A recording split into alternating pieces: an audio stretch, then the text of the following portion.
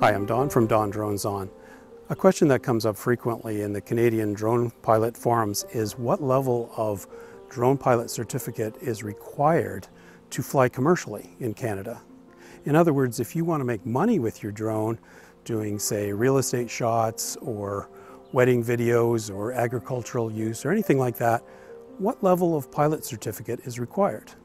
Let's discuss.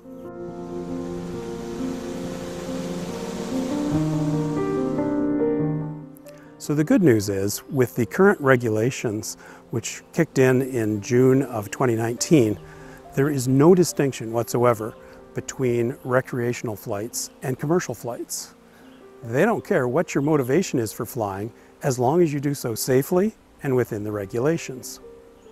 So what that means is, whether you have a basic RPAS pilot certification or an advanced pilot certificate, makes no difference. You can fly commercially with either one of those pilot certificates. In fact, if you're flying a sub 250 gram drone like a DJI Mavic Mini, you don't need a pilot certificate at all, and so you can fly commercially with a sub 250 gram drone with no pilot certificate. Again, let's make sure that we're flying safely and legally, and that's all there is to it.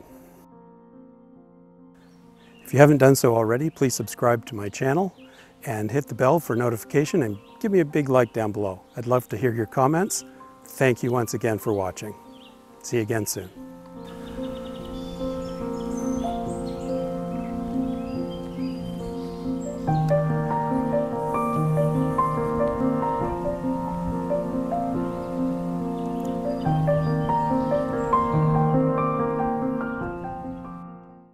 Fly commercially in Canada. In other words, why are there so many sirens? Frickin' sirens. These the drone police?